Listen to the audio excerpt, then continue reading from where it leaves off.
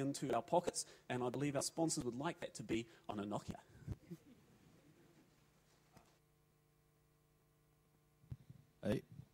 Hi, hello everybody. Welcome to our presentation. Today we're going to talk about Plasma and the mobile user interface for it. First, I would like to not thank NVIDIA for providing crappy drivers on Linux. The video projector is not working properly. So our agenda for today, we'll give a little bit of introduction of ourselves, talking about the world around us today, and then, of course, Plasma Mobile. So, let's talk about this French guy. His name is Alexis Menard, also known as Dark Tears on IRC. He works for Qt Development Frameworks, also known as Qt Software and Trotec. He mainly worked on QGraphics View, and he's also a Plasma developer since 2007. Yeah, and he started working with KDE in 2006. So he's also involved in QML development. So he's a great Qt hacker. And me, I'm going to introduce Artur. Artur is working around mobile development since 2007. Now he works for INDT, so it's a Nokia Research Institute in Brazil, in Recife. He was involved with us working on QML and some widget-related tasks. And on KDE is mainly working on Plasma as well. So let's talk a little bit about the world as it is today. On June 2008, we hit the number of 1 billion personal computers in the world. And we took like 2 decades to reach that number. And back some time ago, somebody did this bet that everybody would have a personal computer.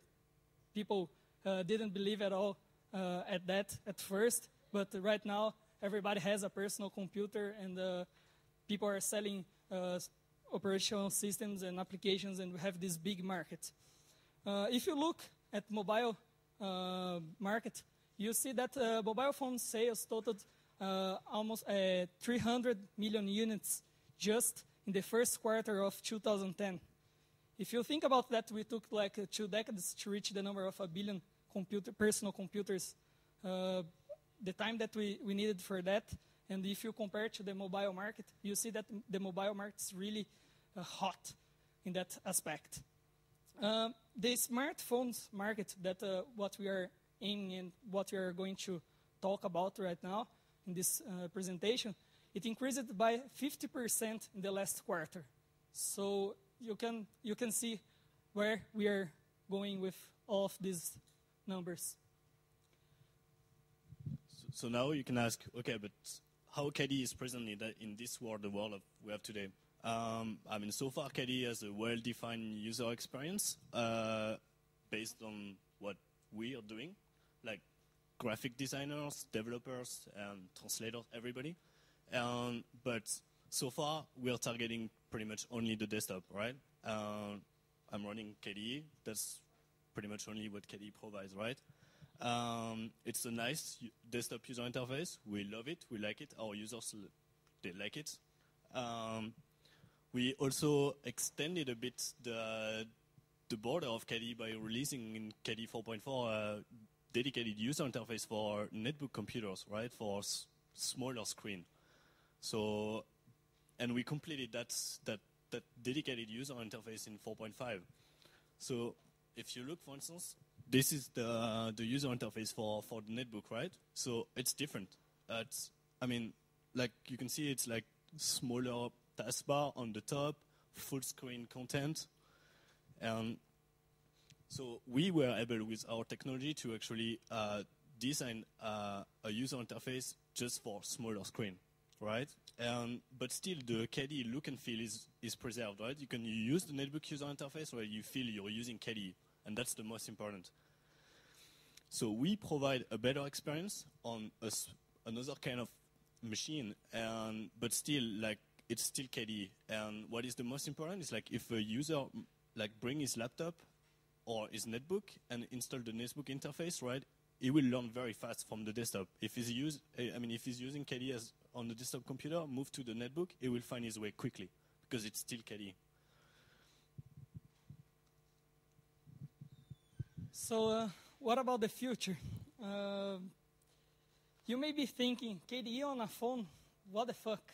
We still have a lot to do on the desktop. Yeah, that's true, but as we saw previously, there is this big market out there waiting to be conquered, and we want to be there also.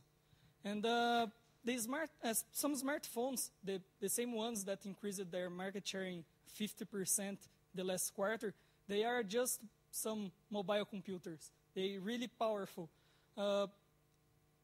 And we want to extend this KDE experience that we achieved on the netbook to your phones.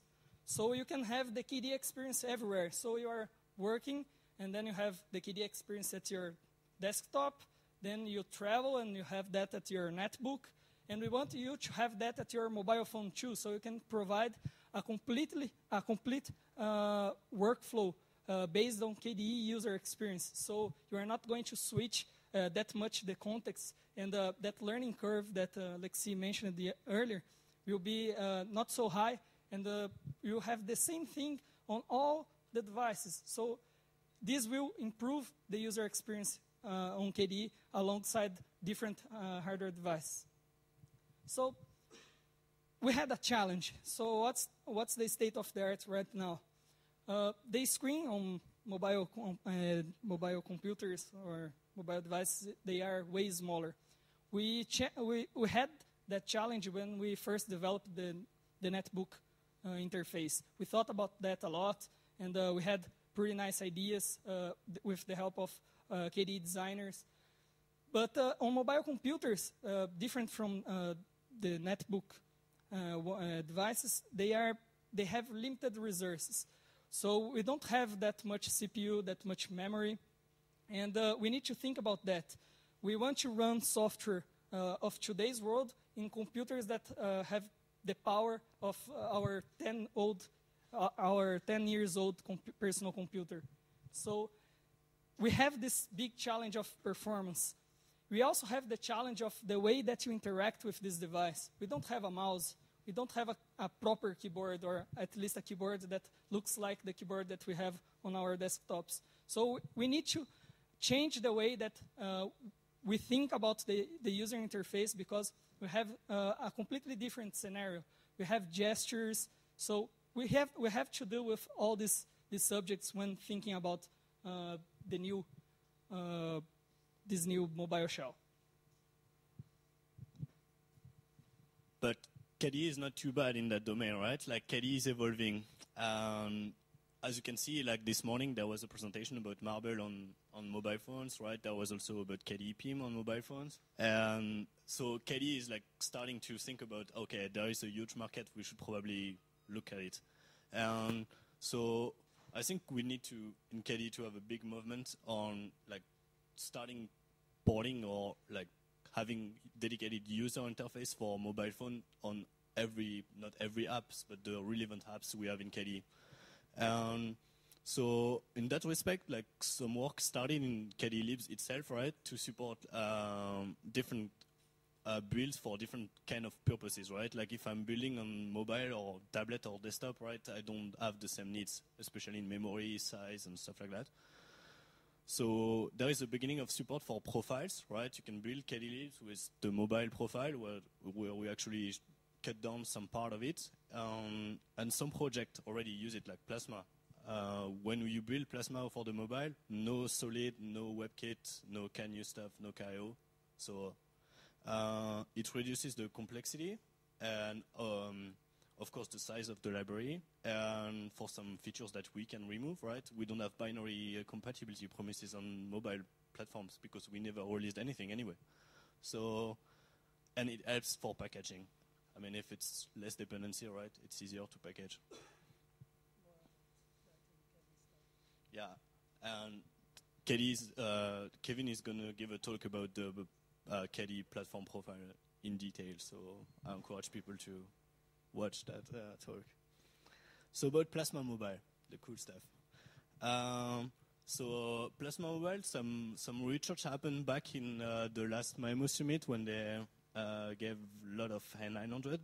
I think we had that guy that made the Plasma viewer running as a home screen applet, so you could see the Plasma applets on your Hildon N900 home screen. Well, I did some extra research. I was actually building and running the complete Plasma stack on the N900, and I was a bit surprised. It was not too bad. I was expecting 2 frames per minute, but actually it was good. Well, not perfect, but good. Memory-wise, we were not very good, but now it's getting better. And then on the last Plasma developer sprint in Nuremberg in February, we actually said we need to have a user interface for the mobile phone. So we officially kind of kick off the project, right, by talking with the other Plasma developers and create some stuff. So the next slides are work in progress, right? So what we're talking about is everything will probably change, right? And probably this week. So beware of falling coconuts. And it's actually a real picture. I took it when I was in vacation. So Artur is going to actually introduce how we worked in tokamak for around this like Plasma mobile user interface. So as Alexis said, tokamak is our developer sprint, Plasma developer sprint, but the Tokamak 4 was special because we also had the Oxygen team there. We also have the Queen guys there. So it was a great place to talk about all these issues that we would face on the mobile environment. So we had these jack stand devices landed to us from Intel. They were running Moblin by that time. We had some Nokia's N900s there running MIMO 5. And then we had Qt that would provide us the cross-platform experience. We had KDE, the whole libraries, and we had all the infrastructure from Plasma that we already thought about when creating the library itself to allow us to do this kind of stuff. So with 3 developers in 2 days and also 1 designer, we could actually prototype the mobile shell itself. So we could prototype the whole thing, test on the devices, see what was how was the performance, in how we were going to deal with all the issues. So it was pretty fast to get something and show off. So how we started that? We couldn't just sit down and started programming, mainly because designers and UX expertisers, they don't work like this. They want to think about the problem. And they may be right. I will give some credit for you on this. So we sat down, the developers, the designers, and we started doing this big brainstorm about what we had today on our mobile phones, what we liked and what we didn't like. And basically, we could see that we had on MIMO 5 and almost all the others, Android, iPhone, iPad now that we can see, almost all of them, they have these multiple desktops. It would be like the virtual desktops that we have on our regular desktop shell, and a grid view of applications. Basically, they are all centered around that. If you look at the different brands, they are basically multiple desktops that you can slide some way, and then a grid view to launch the applications. By that time, Moblin just had the netbook interface. They didn't have the handset one that they just released with Migo now. It was funny because it was last week that we saw their release, and they have a panel. It's kind of funny because we had that idea too, and they came with the same idea some months later. So either they liked our idea or they were thinking the same way that we were thinking, so it's a good sign. And they have grid views organized in pages. So it's like just more of the same. So we have all these options on the market. We have Android, we have Migo, we have iPhone, we have iPad, and all these systems, they are just more of the same. So we sat down and said, okay, let's try to do something different here. what can we do to make us different from all these guys? So when we were talking, we said, okay, when I'm using my phone, I would like my phone to be a bit more smart than it is now, right? It's like, for instance, I wanted to make like my phone to react of what I'm doing, right? And also where I am, and who I am. Like, I mean, where I am, by that I mean, it's like when you're at home, right? You're not supposed to do work, right? So why do you need your calendar widget on the home screen? You don't need it, unless if it's for work or I mean, for your personal purposes, right? Also, when you're at work, you're not supposed to have, I don't know, your Twitter application. You're not supposed to. And also, what I'm doing, that's like, I would like my phone to be able to say, okay, I'm now working. I mean, I don't want to see the games. I'm working. But when you're at home as well, in the same way, you say, I want to do something like related to fun, so bring me the games, not the mail client, or at least my work mail client.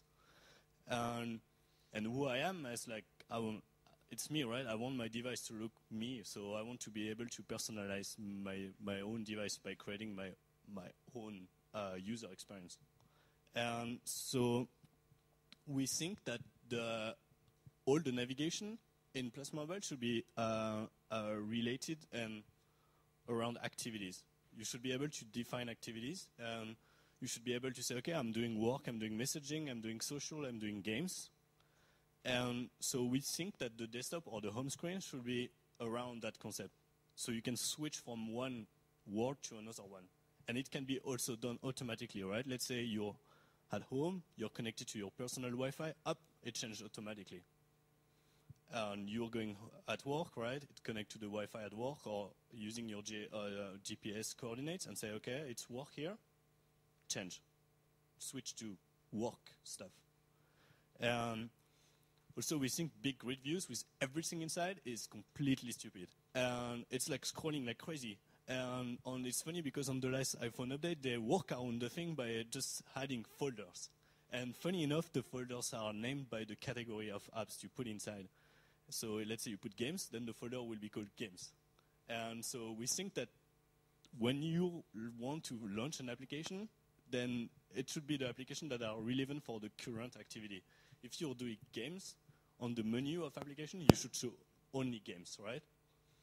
And of course, you said, yeah, but then if I want to change an activity, it should be easy to switch from an activity to another one. So you should have an activity switcher, and it shouldn't be on your web. By that, I mean it shouldn't be on taking after screen, right?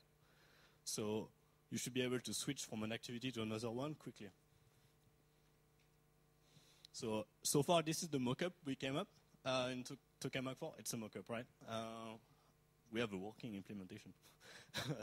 So the idea was like this, like on the bottom was like activities, right? Default activities. You should be able to create your own. And so for instance, there is a phone, like internet activity, like for instance, games, social, and so on. And then you click on it, and then it's actually changed the home screen, which can include the background, the applets, everything on it.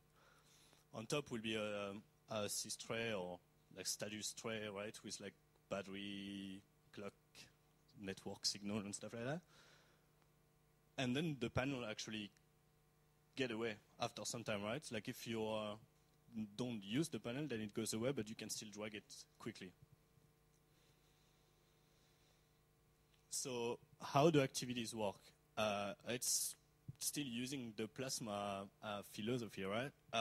Activities, we think they can contain widgets, but widgets only related to the activity. I mean, in theory, you could have the freedom to put everything you want, but like we think that on the social activity should be only, for instance, the Twitter applets, the Facebook one, and perhaps everything related to social, right? Then you switch up, the activities change, and then you, for instance, if you go to the messaging one, then you get your, I don't know, last 5 top emails, calendar, and I don't know, stuff like that. And if you want to do more with the given widget, let's say you should be able to switch to the full view. by full-view, I mean the real dedicated application for it. Like we have now on the desktop, like if you use the RSS feed applet, the RSS like feed applet, like if you click on this expand button, it actually expand aggregator, right, which is the dedicated RSS reader on KDE. So we do think that for deep, or I mean for if you really need like the full features, then you open the dedicated application. Like for us, you can have the mail, like last 5 mails, right? And then if you click on it, it's actually open Kmail mobile. That will be the perfect thing. So we can have a complete KDE stack, right? I'm talking about that. So for instance, this is like my home activity, right? I said, oh, I put a note, right? I said, okay, I need to call my friend, and I also need to pay my internet connection. But if I click on the widget, then it opens Keynotes, right? That's what it should do, if I really want to have more. And then on the bottom, you see, like this is like the activity switcher is away, right, hidden, and then you can just drag the small bubbles, and then it comes back, right? And then you said, yeah, but where are the applications? Well, we said, okay, the application that doesn't have a widget view, let's say games, for instance, doesn't have a widget, then we said, okay, you just swipe the activity. You just return it. And then if you return the activity, oops, then the application will show up, a list of applications, but for the given activity. Let's say if I'm working, then I got only the application for work, like mail, I don't know, and stuff related to work. So Artur is going to talk a bit about the technical bits inside Plasma. Yeah, and just don't be afraid that we'll show a little bit more than screenshots later. So the technical bits, how Plasma helps us to achieve all this nice stuff that Alexis is talking about. So first of all, we have applets. Applets, they have this built-in way to react to form factors. So when somebody is developing an applet, let's say a plasmoid that, I don't know, the dictionary one, it's a good example. When it's on your desktop, it has a view that it's the full view with the whole thing. When you drag to the panel, it reacts. It knows that it's getting smaller, and then it turns out to be an icon that's a pop-up applet. So applets can already react to different form factors. So it's easy to extend them to support the mobile ones. So we could have the same applets that we have today on the desktop, for example, reacting different when they are on your mobile phone. We also have this concept of data engines that we share data between different applets, so we avoid consuming too much memory. So if you have like 2 different applets for weather, then they are using the same data engine to actually retrieve the weather, so you don't waste resources for the same thing. One nice thing about applets is that they can be shared over the network. So here I'm talking mainly about scripted plasmoids, for example, in JavaScript. So if you have, like, let's say you are working on your desktop, then you have all the notes with the stuff that you need to do. Then you need to get out, go in a hurry to your work. You can just share that plasmoid to your phone. Then you get that plasmoid with all the notes and just go to work. And then you have that thing with you. You can share images with your friends, contacts. So I have all my contacts that were inside the KDE pin somehow, and then I share all of them with you because I'm sharing like Aaron Segal's contact because he's a hot contact. Everything is SVG themable. What does that mean? Everything that we are showing here can be themable to different brands. So if, for example, we have this different company called Nokia that wants to brand everything to their own, so they have their brand on the product, they can. It's easy. Plasma Red provides that. If we have some other company that wants to change that because they want to use the KDE experience already on the desktop, they already have that, and they want to use on the mobile too, so their executives get the full experience, they can brand all of that with the right theme. And we also have containments that are just containers for applets. They are a group of applets.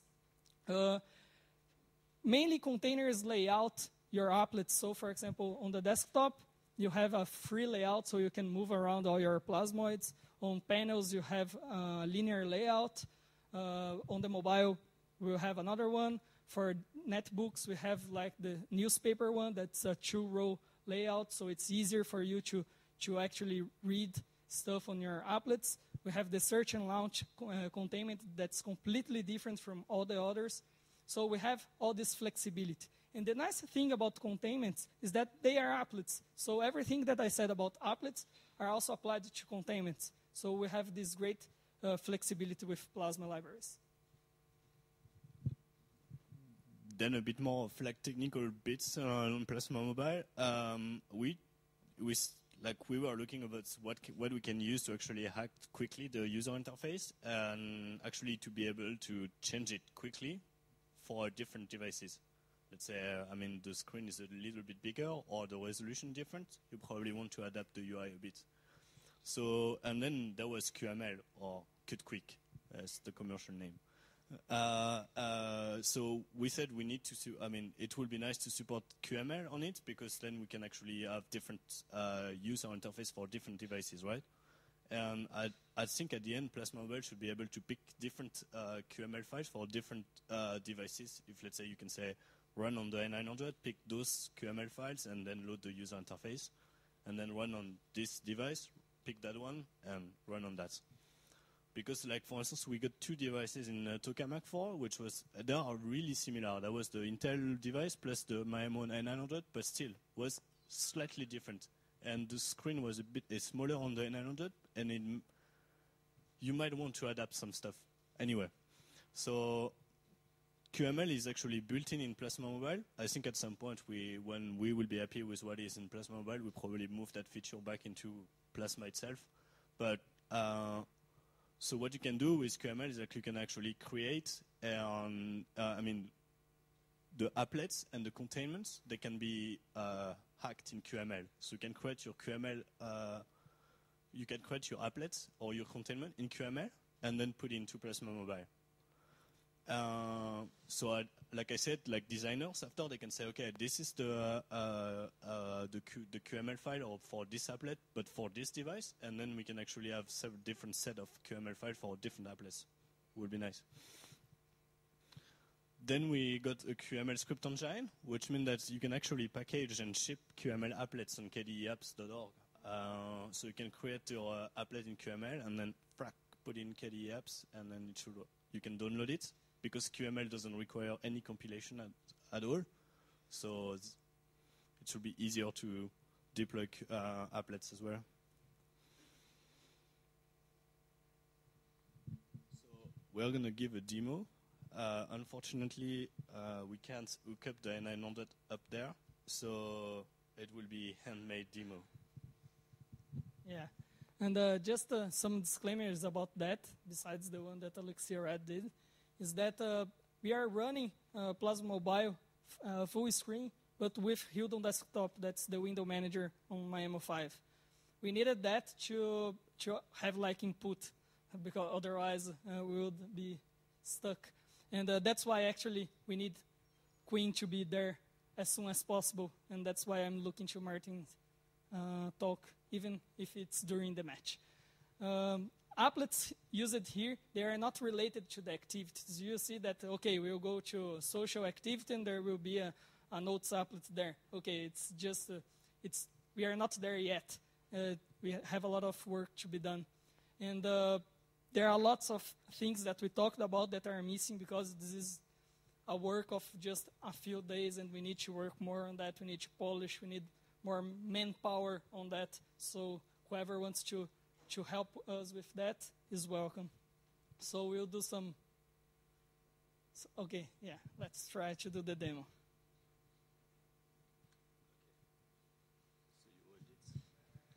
So, by the way, I don't know if Till is in the room, but it's the same as the proprietary application, and it's actually doing the same purpose, and it's VLC, and it's open source. And it works.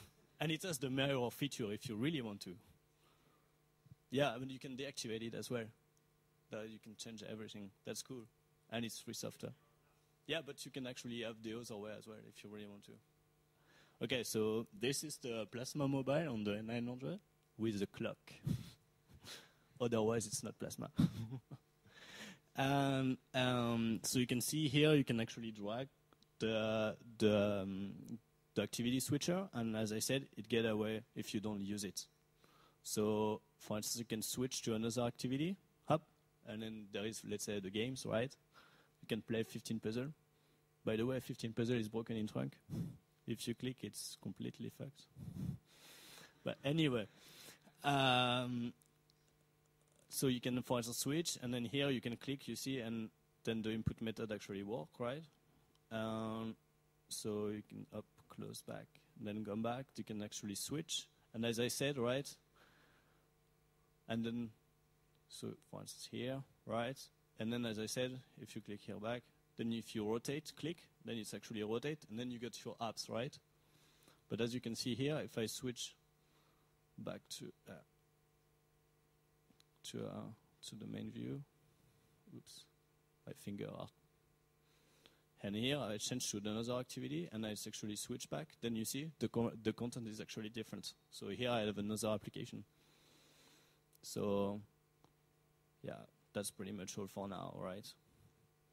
It's like needs a lot of works. But, my fingers, dude. Yeah. So yeah.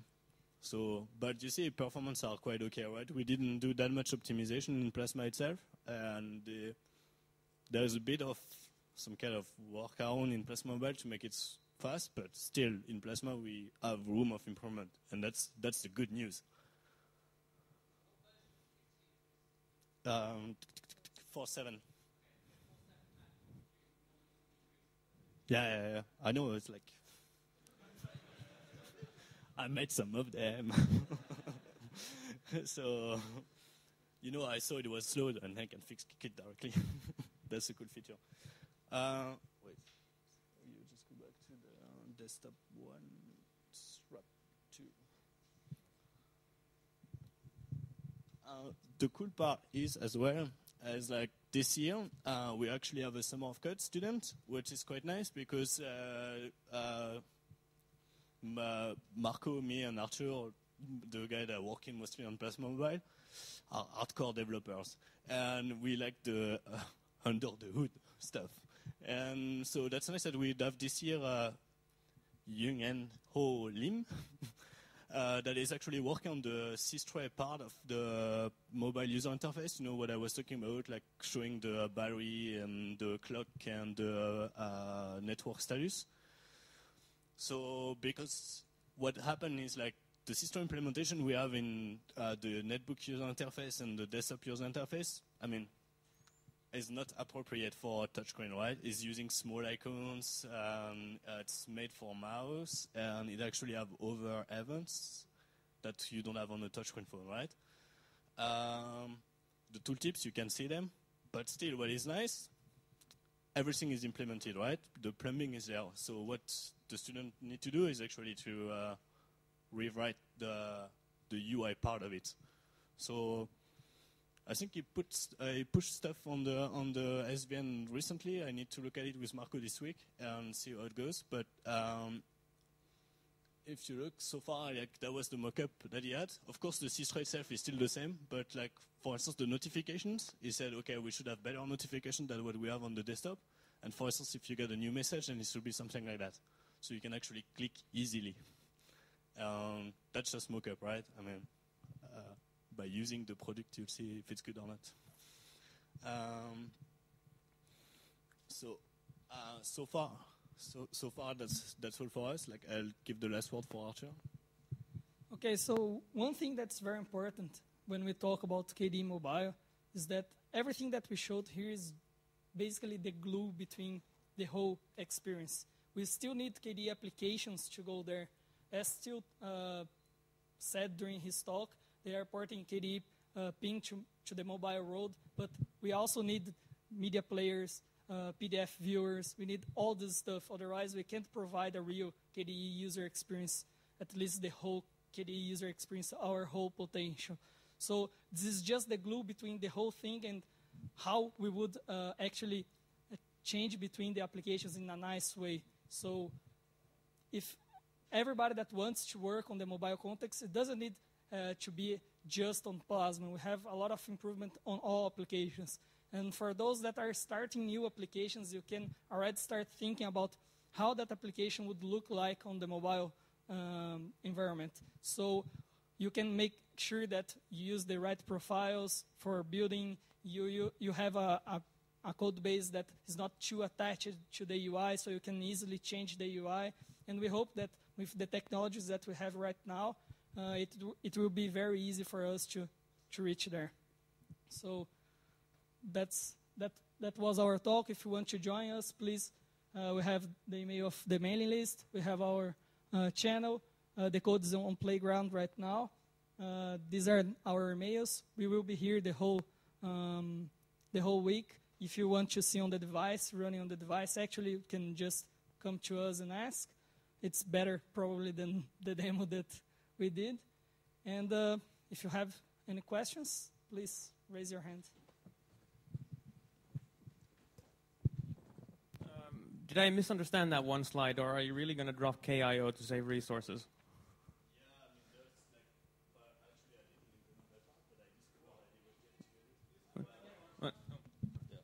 So yeah, it's like I discovered that when I actually built it with the profile, so it's apparently deactivated. Perhaps Aaron can say it, why it's deactivated? It's probably, oh yeah, I remember. Yeah, on the mobile platform, the out-of-process nature of KIO really sucks. You launch another app, and then you're context switching between it, or another process, right? And you're context switching constantly between the two of them, and it doesn't work out so well. And the thing about running, say, on the N900 or whatnot, is for most applications, you're going to be doing all local access, and anything that's not local access is going to be going through one of the services. So the use cases for KIO are remarkably slim, and the overhead on a mobile platform like the N900 is amazingly high. And so for that reason, it's been made optional. Now, each one of those items in the profile can be turned on or off. So if a device manufacturer goes, no, that's actually really important to us, you can turn on the KIO support in KDE Libs. So we have some default sets, but you can actually tweak each of those features one by one. Yeah, it's just an option in the CMake, right? CMake, the blah, blah, blah, and then you get it back if you really want to. You also disabled WebKit, so I guess you're planning on using Gecko or something.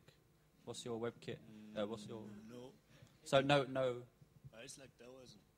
No. KWebKit is disabled because, again, on a mobile platform, all of the platform. The reason why we have KWebKit is to provide platform integration, KDE platform integration, between Qt WebKit and our platform KDE. So in the mobile side, it already has native things for, we don't need to provide a cookie jar and proxies services and all of that.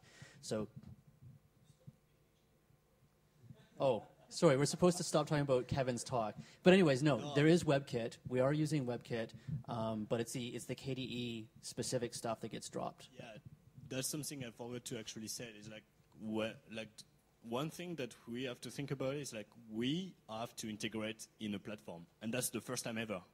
And so, for instance, we can't hijack the style in K application and hardcode Oxygen inside. This is not, this is not doable, right? We need to use the GTK style to actually have buttons that render properly. So when you actually launch any config dialog in KDE, it's actually okay.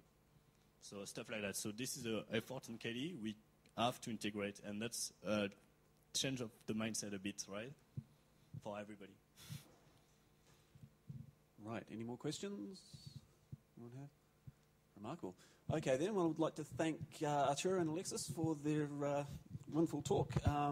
Hopefully we'll be seeing the results of that coming sometime soon, and give them a big round of applause.